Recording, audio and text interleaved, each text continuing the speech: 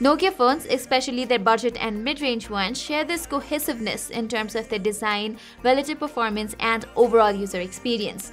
Maybe that's for the better or worse. It's not up to me to say. Anyway, the Nokia 2.4 does not really evoke a sense of innovation, as the Finnish company did not bother to bring about any changes from its predecessor, in the design aspect that is. So how does this iterative upgrade of a phone perform? Allow me to answer that in this review.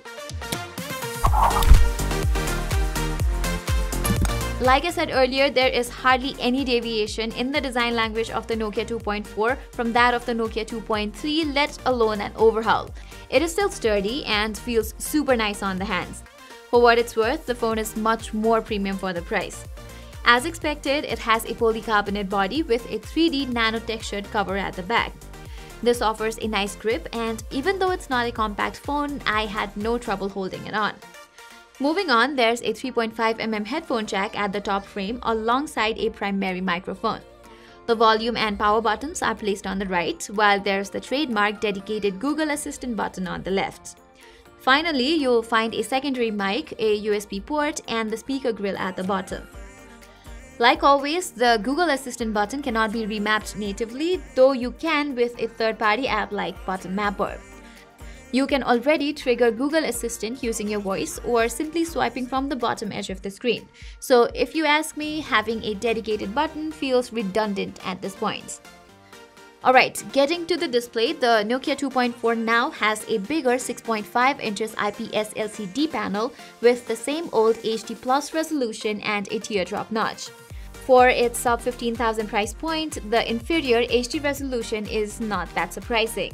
But I must say, looking at the display contents with a fair enough distance, it actually does not look that bad. But having it close to you, like you would normally, one can notice the lack of sharpness in the images. Moreover, in its default setting, the display is a fair bit on the warm side too. But it's not something to worry about, as you can easily dial it down to your preference under the white balance option in the settings. Moving on, the Nokia 2.4 can get bright enough for indoors and cloudy outdoor situations, but you will struggle to view the phone's content under direct sunlight. The performance on the Nokia 2.4 also sees a much required upgrade, as it comes with the Octacore Helio P22 chipset, while the Nokia 2.3 came with a quad-core Helio A22 chipset. Because of that, the user experience is considerably better. The image processing is faster, and so are other assorted actions. But with just mere 2 GB of RAM and only about 700 MB of free RAM, I time and again witness stutters and lags during gaming or even light multitasking sessions. The system UI would also briefly misbehave when certain heavy apps are in the memory. Furthermore, out of 32 GB, 11 GB is occupied by the system itself. So I would highly encourage you to get the 3 GB RAM and 64 GB model instead. Now, talking about gaming, light games work perfectly fine. Similarly, high-end games like Call of Duty Mobile runs fine under low graphics and high frame rates. PUBG Mobile Lite is also playable even in smooth graphics and extreme frame rates, but your gameplay will be subject to frequent stutters. Moreover, the touch response on the display would give up on me at times, making my gameplay experience abysmal. As for software, the stock Android 10 on the Nokia 2.4 is also a part of the Android One program, thus promising you with 2 years of software and up to 3 years of security updates. At the time of writing this review, my unit of the Nokia 2.4 has already received September security patch, so that's great. Moving on, now let's talk about the cameras. Here you get the same dual rear camera setup at the back and a single front-facing lens on the Nokia 2.4. As a result, the camera performance is more or less the similar as its predecessor. Images from the primary sensor can look pretty good if you get ample lighting. They are fairly sharp and have plenty of details to enjoy, and the colors are not all that bad either. Photos do tend to look a bit undersaturated, and the camera cannot lock in focus fast enough either. Turning on HDR does help a bit in terms of the colors, but it's a hit or a miss. Most of the time, the difference between HDR and non-HDR images is practically zero, but sometimes it works wonders. Likewise, the 2-megapixel depth sensor is just about average. The edge detection is flawed, and at times the subject can look a bit oversaturated. Nighttime images are not any good either. It looks completely hazy and the image is rather soft and full of grains.